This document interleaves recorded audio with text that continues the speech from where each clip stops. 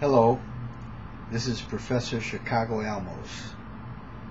I'd like to read an original poem called Frozen Love on a Bus.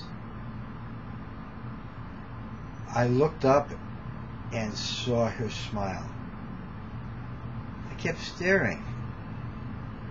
I was frozen in her gaze. Her eyes were magical. They were magnets for my love. I wanted to speak, but I was frozen. Frozen with her charm. She was so close, across from me on the bus. Right there, but I was frozen. There was no pretending, no glancing or hiding. I was just looking, attached to her eyes and to her smile. She must have known her power. She must have known my feelings. Oh, if I only knew her thoughts. If only she would speak.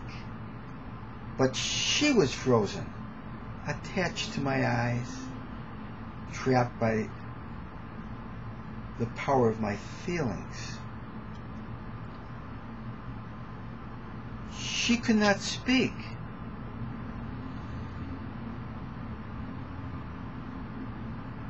We could not break the magic. A world of love in a moment.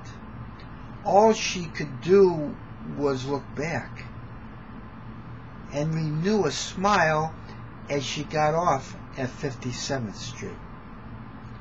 My mind followed her as she left from sight.